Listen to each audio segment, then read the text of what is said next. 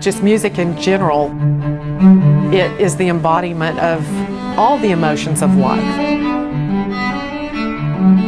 Joy, sorrow, despair, exhilaration. And to learn to play this music is not so easy.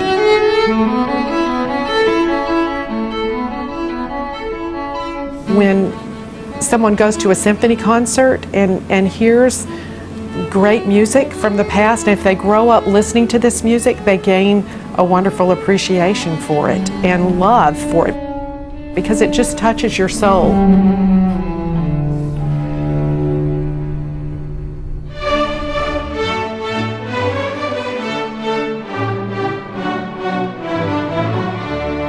When I first saw very small children playing amazingly difficult repertoire at the age of 7 or 8, I saw that there is something to this method.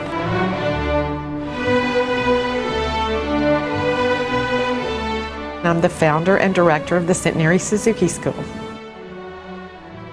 I've had several families tell me that the Centenary Suzuki School is one of their favorite things about Shreveport, and that makes me so happy to hear. I went one summer to the American Suzuki Institute where Dr. Suzuki himself was doing the teacher training.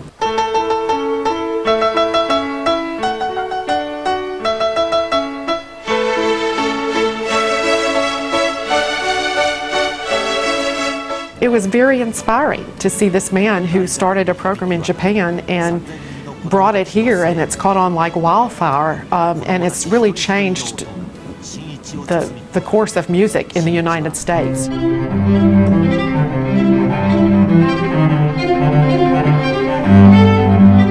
I think the kind of premise behind the Suzuki method is the idea of using your ears to pick up music, in the same way that you use your ears to pick up language. I think the real magic behind it is this imitation of the ear, because I think from the time, you know, when we're all young and when we're babies, we're good at imitating things, and that's how we pick up the language we speak. So why not use that same skill that we all have, that innate skill, to learn music?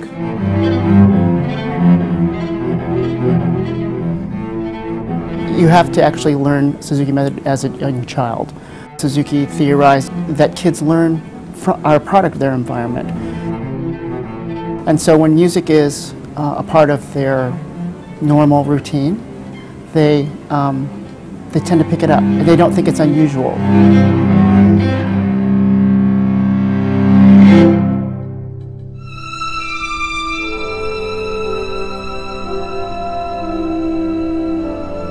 Music is a part of my heritage.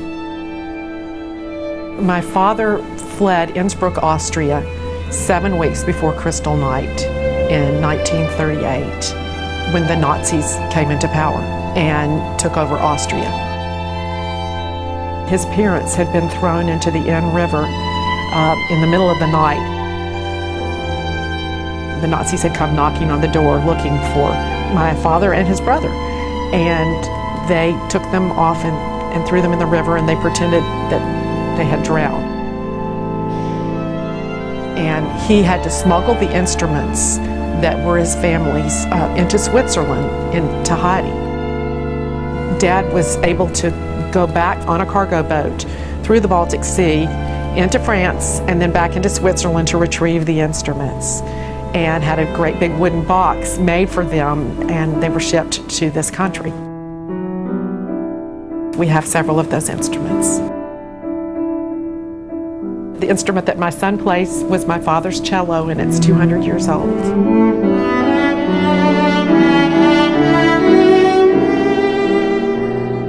I grew up in Memphis, Tennessee, and I guess when I really fell in love with music is when I went in high school to the Sewanee Summer Music Center, a music camp, and we played Mahler and Dvorak under conductors from Cleveland and many orchestras.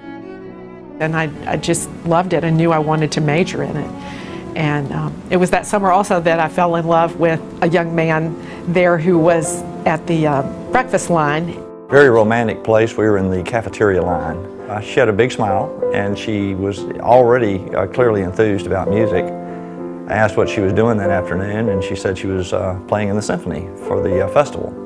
They were playing a Mahler symphony. So I said, well, maybe I'll come. We had been married 40 years this summer. So when we moved here, I thought, well, what am I going to do? And I enjoyed playing in the Shreveport Symphony when I first came, but I also knew I wanted to start a program. And when I came here and realized they didn't have anything for young children and no Suzuki program, I called the music stores to find out how much their quarter-size violins were. And they said, oh, they don't make them smaller than half size. So I personally bought 16th, 10th, 8th, and quarter-size violins to start the program. I bought 10 of them. So that was one issue, is getting violins. But my next issue was to find the students. And I'd only been here a few months, and it was in 1977.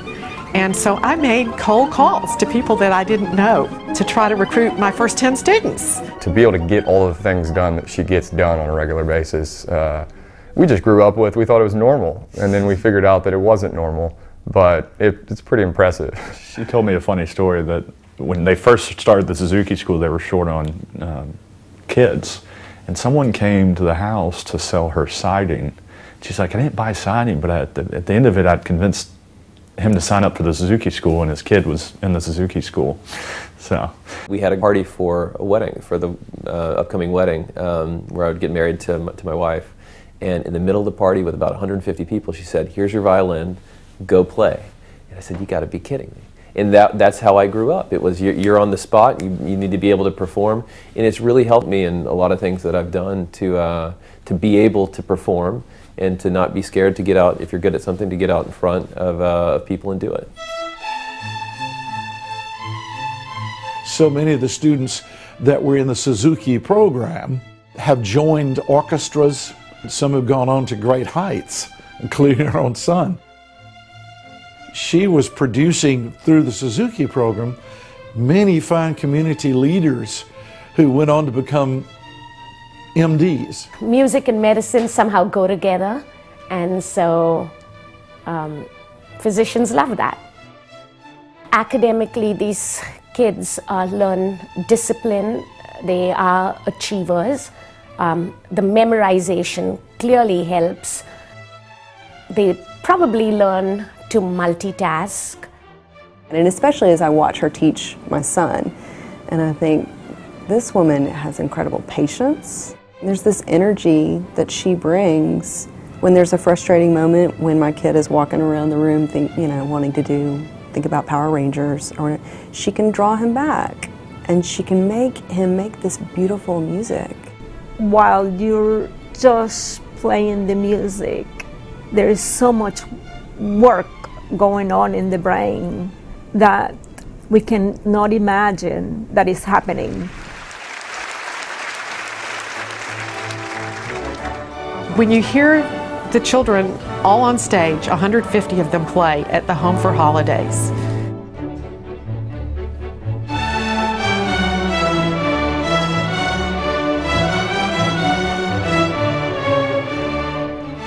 And you hear Vivaldi Concerto, or you hear a Christmas festival with all children playing together.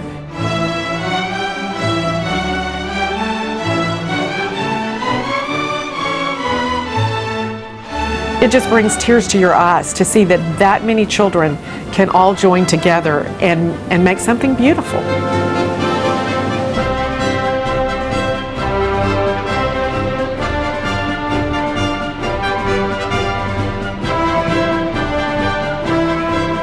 It is a miracle to see a little child that takes a violin and cannot do anything with it in September, and by the end of the year is playing a little piece and is proud of himself or herself.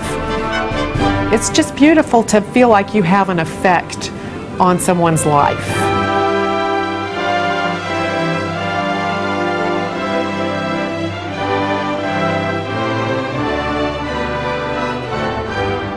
The goal is not to create professionals, but to create good citizens.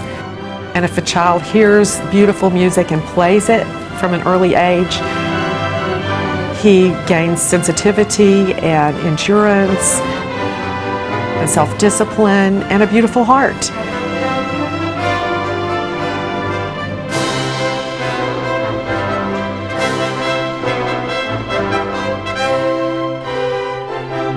And that's what we want to see. We want to give these children something that they can have for a lifetime.